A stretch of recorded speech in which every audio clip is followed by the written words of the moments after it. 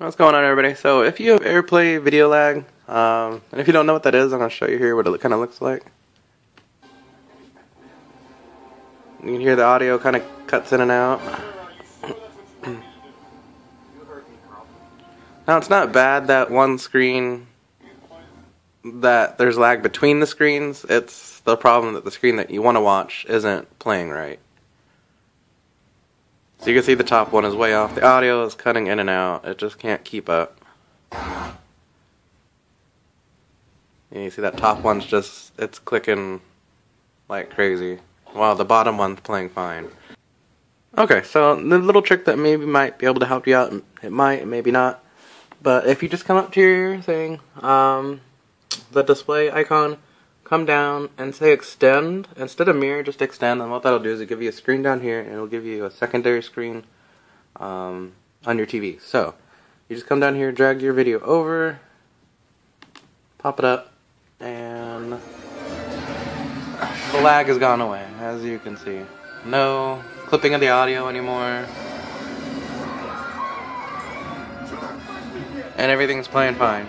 Alright, so I thought I'd show you guys what I'm working with. I'm going to kind of move kind of quick here. I don't want the video to be too long. But Apple TV 3, new MacBook Pro, fully spec'd out, cost a pretty penny.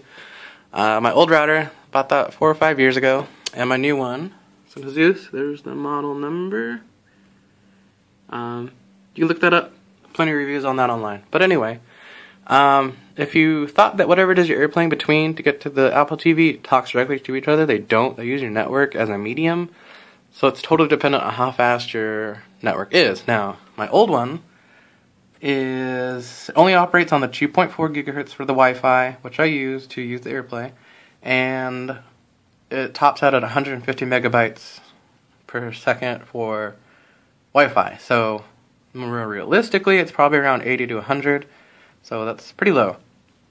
This new one, on the same 2.4 gigahertz band, operates at a top speed of 600. Realistically, probably more around 3 to 4.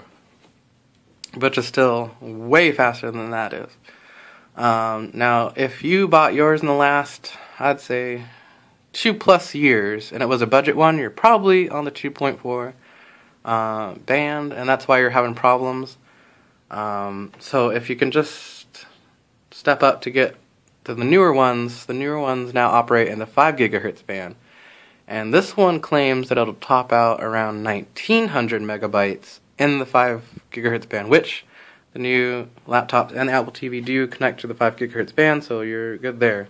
Realistically, you're never going to see those numbers, but I don't even know where to put a good guess on what exactly you'd actually be getting, but trust me, it's a lot faster. I download things twice as fast with the same internet connection, just my Wi-Fi is up, so...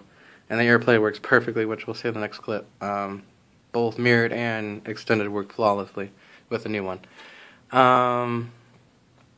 What else? If you're going to buy a new one, because if the little helpful tip or hint to switch it over to extended works for you sometimes, and then when people come home and your traffic of your network goes up and starts lagging again, or maybe you're just alone, it'll work for you. You don't have to go buy a new one, but if it doesn't, in the long run, you really just need to buy a new one. I would suggest getting something in the 5 gigahertz that supports 5 gigahertz, because the 5, it's already faster than anything in the 2.4 will offer you. So you'll be set there. You don't have to go and buy something so expensive. I think this one, at the time I bought this in the video, it was $230, which is, you definitely don't need to spend that much to get it to work. But in the same respect, if you already have an Apple TV, what is really $70 to $80? You know, you really should just go out and just spend it to have the feature, because nothing else has AirPlay, and it's awesome to just stream stuff and be able to work on your laptop at the same time. And yeah, so anyway, to the next clip,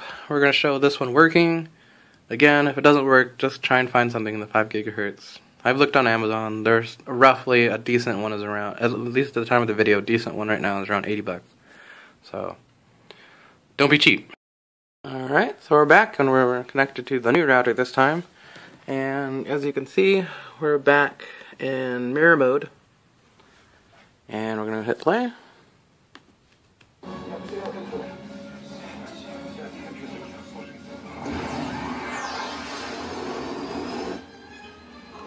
And as you can see, they're both, it's playing fine now. Unlike the slower router. Alright, so we'll just back out, pause, back out, and we'll go to extended, which should be even better. But it really doesn't matter because it's just a nice router. They'll be both equally the same.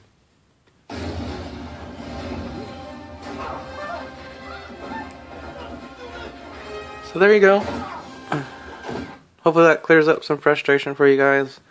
Any other questions, leave them in the comments.